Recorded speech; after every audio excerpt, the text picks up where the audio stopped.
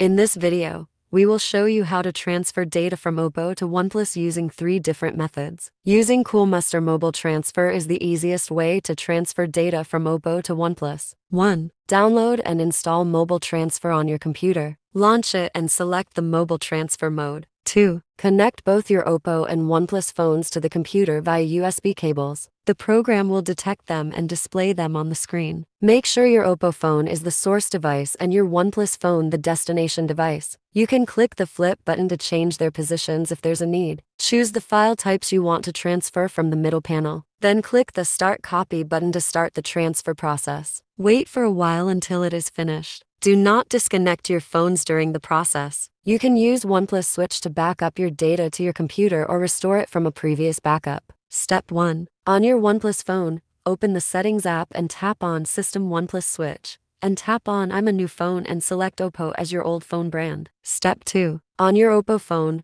open the OnePlus Switch app and tap on I'm an old phone. Step 3. Scan the QR code displayed on your OnePlus phone with your Oppo phone's camera. Step 4. Select the data types you want to transfer, such as contacts, messages, photos, videos, music, apps, etc. Then tap on Start and wait for the transfer to complete. Once done, you can check your data on your OnePlus phone and enjoy your new device. Google Backup is another convenient method to transfer data from Oppo to OnePlus. Step 1. On your Oppo phone, open the Settings app and tap on System Backup and Reset Backup and restore Google Backup. Step 2. Turn on the toggle for Backup to Google Drive and select the data types you want to back up. Then click Backup Now and wait for the backup to finish. Step 3. On your OnePlus phone, open the Settings app and tap on System Backup and Reset Backup and restore Google Backup. Afterward, turn on the toggle for Restore from Google Drive and select the data types you want to restore. Step 4. Tap on Restore Now and wait for the restore to finish.